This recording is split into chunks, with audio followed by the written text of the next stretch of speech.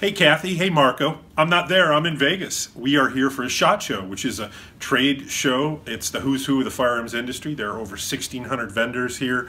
All the new guns, all the new gear, all the new cool stuff. Today was Industry Day, or as it's known here, Range Day. About 170 different manufacturers were out at the range, and they gave about 1,200 members of the sporting press and gun media like me the opportunity to try them and shoot them. Oh, it was great.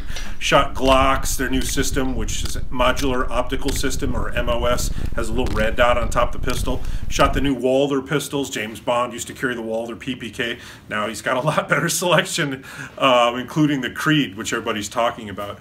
We shot some art. It's made by Cobalt Kinetics. I've written about them before. They're one of the more beautiful rifles. In a world that's swimming in these military type rifles, Cobalt Kinetics makes an art rifle. It's beautiful and it shoots like a dream. And then the Caracal is back. That was a Turkish pistol that is now going to be manufactured over here. But the showstopper is the Hudson H9.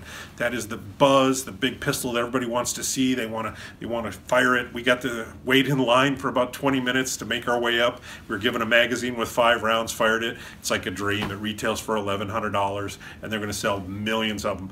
The behind-the-scenes stuff is cool. I saw a lot of very famous people, gun writers, gun shooters, incredible place. Plus it's in Vegas, and in Vegas I'm learning is a pretty cool town. We'll be back next week. Please enjoy. There's all kinds of stuff on our website, thegunwriter.com. We've got Facebook stuff, we've got Twitter stuff, gobs of videos. It's sure to keep your interest. In the meantime, I'm going to go have an adult beverage because it's been a long damn day.